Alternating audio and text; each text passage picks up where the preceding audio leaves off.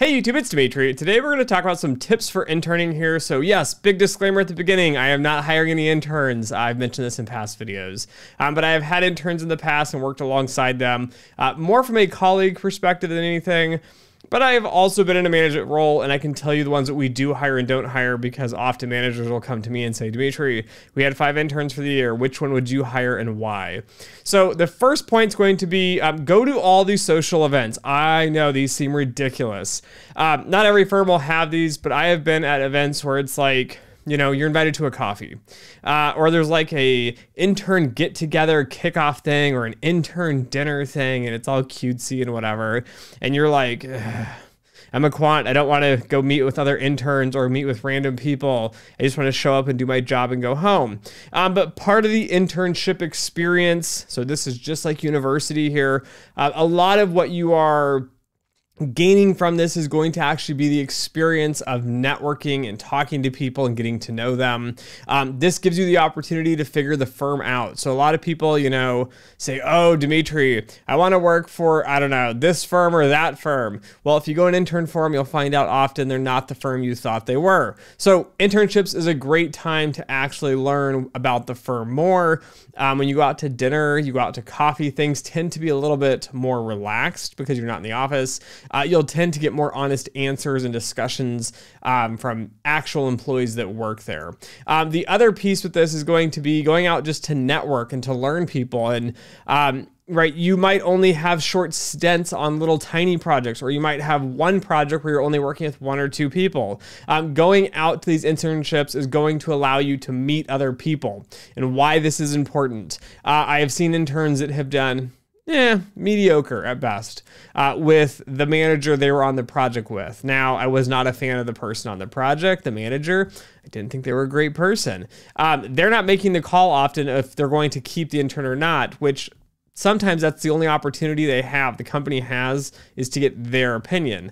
Now, when you go to events like this and you click with someone else at the event, so you click with me, for example, and we chat, we have a good time, and I ask you about your jobs, your careers, your hobbies, your life, and I start to really get to know you over this 3-week period.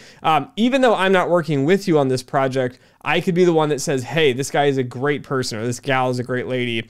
We need to have them on our team. So this is going to be a 5-star hire. Make sure you make the hire. So again, that networking, going to these events, I know, it's not always the most fun, but try to put your best foot forward. Try to really lean into these opportunities and, you know, participate in the social aspect of an internship. Now, the second piece is going to be learn to grind.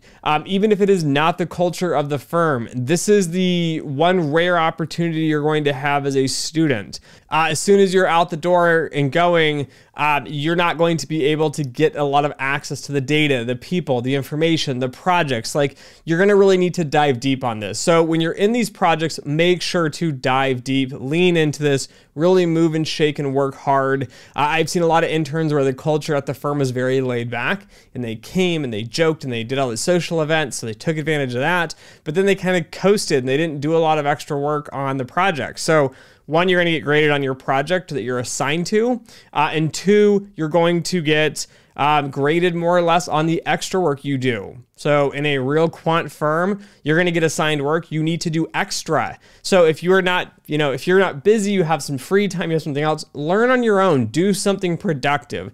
Don't just sit around playing games on your phone, which I see many people doing this. Really go in and get more education, more learning. So we had 2 interns at one job. One PhD student, very bright, was not coming back. She had to finish her PhD in another year or 2. She was awesome. And then we had a second one, and she was mediocre, but she was always just sitting around, hanging out, and I'd talk to her and, socializing. But she was not moving and shaking. She was not taking on extra projects, and this was an awesome time. We had access to SAS. You don't have access to SAS in school. You have access to documentations at firms, so go talk to people, learn about their projects, read the information, and gain more insight from that. And worst case scenario, be like me. And yes, firms hate me for doing this sometimes. Pick up some sort of book, some sort of textbook. econometrics or stats or modeling or something, and read a book while you're there. Do something of value with your life. Quit wasting it on your phone. That's going to be the second tip here.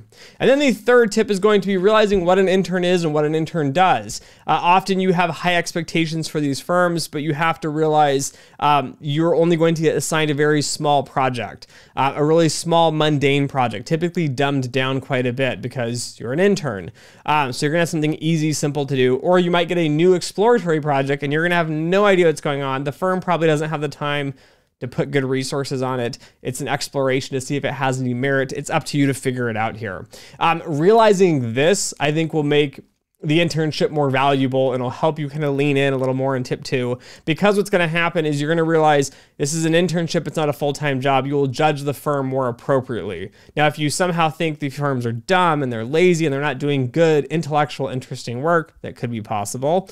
Or it could be because you're an intern and you have a simpler project or task to do here. So try to take that in perspective as well. But those are my 3 main tips. Again, it's that socializing. It's going to be that leaning in and really taking on extra projects and work. Really work hard, because that's what they're going to judge you on. And then finally here, it's going to be realizing the perspective of these projects. They're not going to be great and wonderful, but you should be digging deep, coming up with issues, problems, hurdles, and listing those on the resume, because I want to see as a hiring manager in the future the problems you had and how you solved them. So thanks for listening. Thanks for watching. And as always, until next time.